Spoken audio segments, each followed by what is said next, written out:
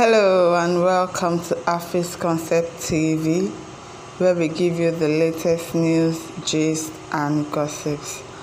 If you are a new subscriber, please do not forget to click on the subscribe button and also turn on your notification post to get all the latest updates. Also, if you are an old subscriber, we say thank you for subscribing to our channel. And do not forget to tell your friends and families to subscribe to Afis Concept TV. Thank you very much. And now to the news of today. First, the headline. Peter Obi laments exclusion of Nigeria after 16 African countries got selected for Harvard Business School 2025 immersion course program.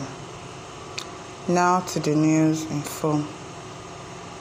Peter Obi laments Nigeria's negative image as Harvard Business School Class of 2025 program settled for Kenya, Ghana, Morocco and Rwanda in its immersion course, he said.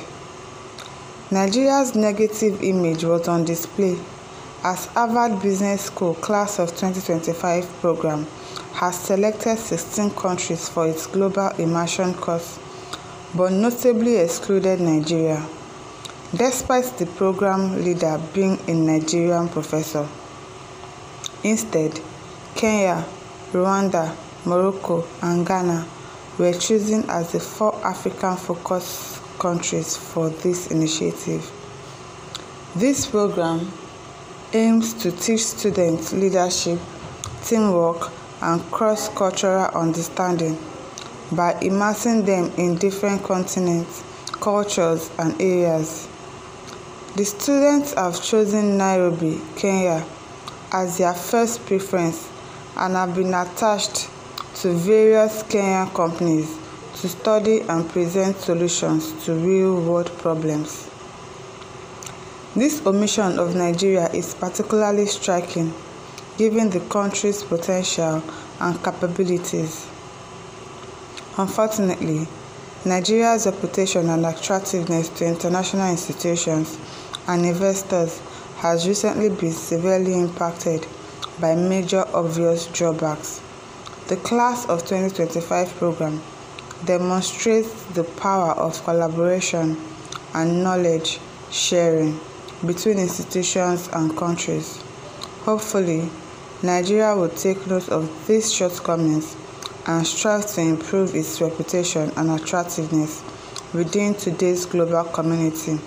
That is the challenge of the new Nigeria that remains ever possible. P.U. Well, I don't think there is any shortcoming. If Harvard has a business school in their country, we also have Lagos Business School in Nigeria.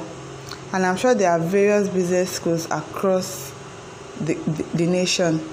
We should only strive to make our own business school here in Nigeria, in Lagos, better. We should make it sought after that people outside the country would even want to come and learn in our own country. We should strive to make our country better and not trying to seek validations from other countries. Harvard Business School omitted Nigeria. They did not pick Nigeria. We should strive to make our own country better, to make our own things better, so that they also will come from their country to come and learn from us. That is what I think. I don't think there is any shortcoming or there is any need for us to be wanting them to pick us for everything. We should strive to make our own country better, make them see us as a country that they want to go to. That is what we should strive for. That is what the government should strive for. And that is what I think. My listeners, what do you think? Kindly leave your thoughts in the comment section. And please do not forget to like, to share, and subscribe to our YouTube channel. Thank you for always listening to us. See you some other time.